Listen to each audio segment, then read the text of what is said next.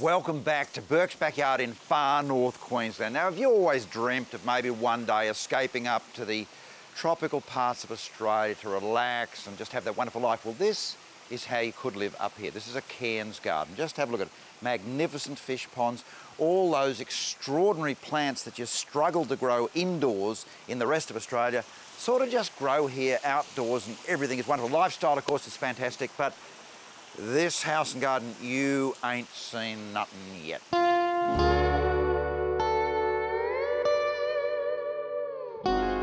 What was the place like when you bought it? It was dark and dingy. Dark and dingy. And horrible. Yeah.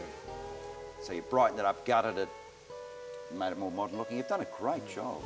It's just made for a virtually outdoor living now. Since we've put the hut up, it's absolutely beautiful. I don't know what it is with that. The aura over there is magic.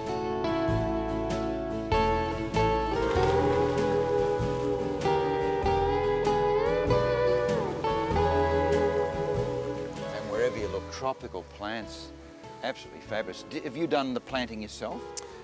Yes, all the planting and all the landscaping. It's absolutely stunning. Now, the pond obviously is a massive undertaking. What's the story of that? It was a circular driveway in front of the home, and Right. we wanted a feature landscape entry area. Yeah. So we excavated the driveway and made this large opening area, and then filled it with a plastic membrane, then reinforced concrete, and we just put the shell in, and then I got a landscaping friend to come along and give me a bit of a hand with it. And native fish. Native fish, yes. So you got Sooty dinner grunter. swimming right there. Sorry, it was grunter? Sooty grunter and barramundi.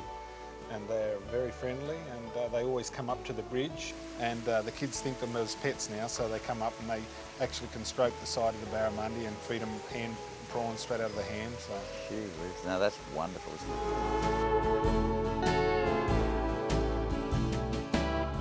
And the thing I love is you've got an outdoor billiard table. How good's that? It's very handy in that you can come out in all weather, and Yeah. the kids can have a great game, and you don't have to worry about it too much. Another little outdoor entertainment area. Oh, you could sit here, and you've actually got a bed as well. Yeah, it's a day bed. Oh, yes. You can sit down and do the crosswords and No, have a cold drink. You would actually live outside much of the year, wouldn't you? Yeah, I was just thinking, you know, you never get out of a pair of shorts and a t-shirt up here. For all those tragic people down south, wherever they be, what do you want to tell those poor, lonely, cold, miserable people down south? I feel sorry for you. Did it give you a new lease on life coming here? Yes, yeah, most definitely. It's a nice spot. I recommend it to anybody. Yeah. Cheers.